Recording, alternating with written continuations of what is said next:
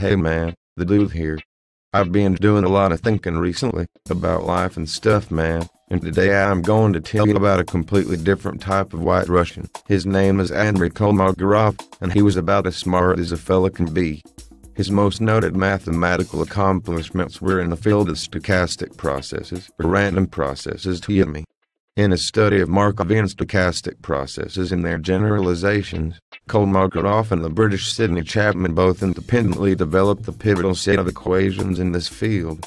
That's why they're called the Chapman-Kolmogorov equations, and I'm gonna tell you all about them now, man. Now I'm sure you'll remember the property of a Markov chain, but I'll remind for any slackers out there. It is a Markov process in which the state space and time set are discrete, man. And I'm sure I don't need to remind you that a stochastic process is the Markov property. If the conditional probability distribution of future states of the process depends only upon the present state, not on the sequence of events that preceded it. Completely memoryless, man. A bit like my brain recently, if I tell you God's honest truth. Now the Chapman-Kolmogorov equations relate to the transition probabilities in a Markov chain. This is the probability of moving from state I at time m to state j at time n, man. These two geniuses realize that we can split any path from I to j into two parts by introducing a fixed time.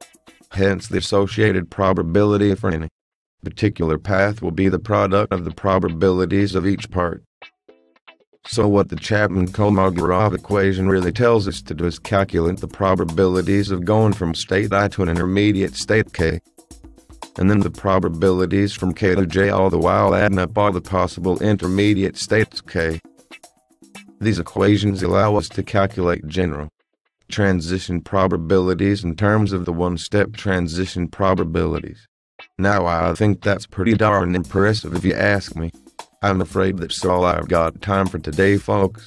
The dude has got to go do some serious bowling now. I'll catch you later, man.